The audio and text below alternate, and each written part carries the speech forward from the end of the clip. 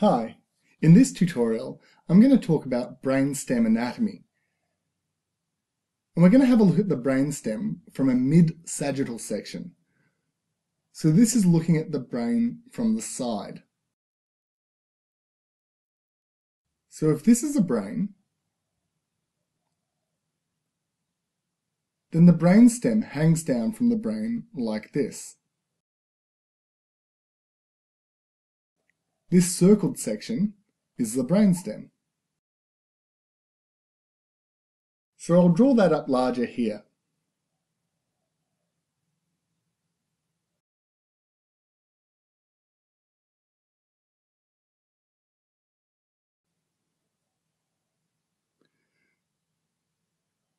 So this is a brainstem and it's been sliced down the middle, and here we can see the fourth ventricle.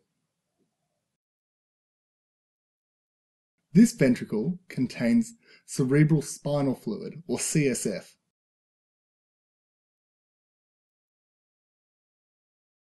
Now I'll split the brainstem up into its appropriate sections.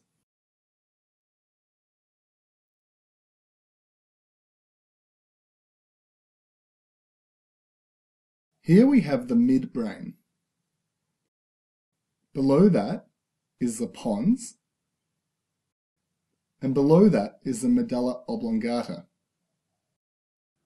And this section hanging off the back is called the cerebellum. This is Latin for little brain. Now this is my favourite structure in the brain,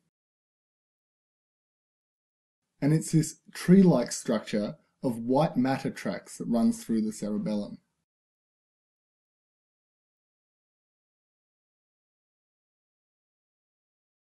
So this whole structure is called the arbor vitae,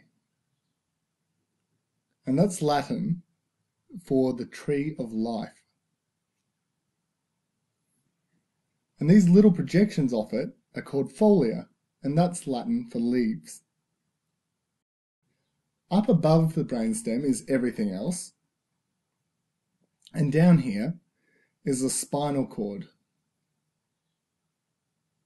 Now the front part of this midbrain is called the cerebral peduncles. And then everything behind that, running right the way down the brainstem, is called the tegmentum. Now over here we have two little bumps, a superior bump and an inferior bump.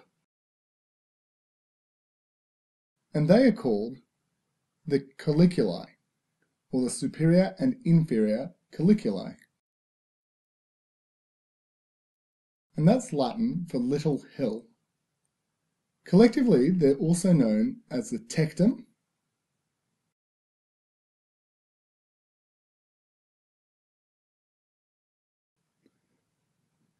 which is Latin for roof, or they're also known as the corpora quadrigemina,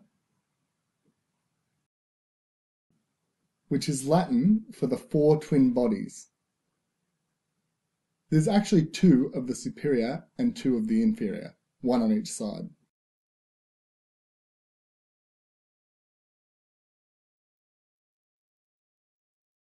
Now this part of the pons that sticks out here we call the basilar pons.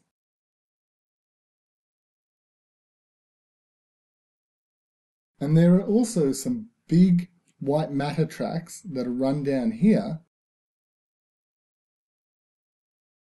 and these are called the pyramids. And that's an overview of the brainstem anatomy through the mid-sagittal section.